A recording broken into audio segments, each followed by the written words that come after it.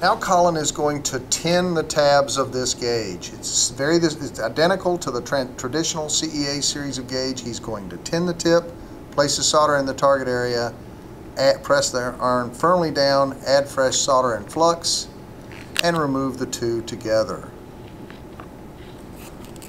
leaving behind two nice little rounded pillows of solder.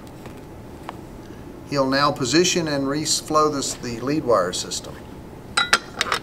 Take a piece of paper drafting tape, put it at the end of the insulation, then the classic cobra head or spring load the lead wire so it's down. Position it over the top of those tabs. If you need to use your pointed tweezers, reposition the wire. And then reflow those two solder junctions. Clean the tip, lightly tin the tip, place the solder in the target area, and add fresh solder and flux while pressing firmly down. Solder like you mean it. And you should have two nicely rounded pillows of solder. Good job, Colin.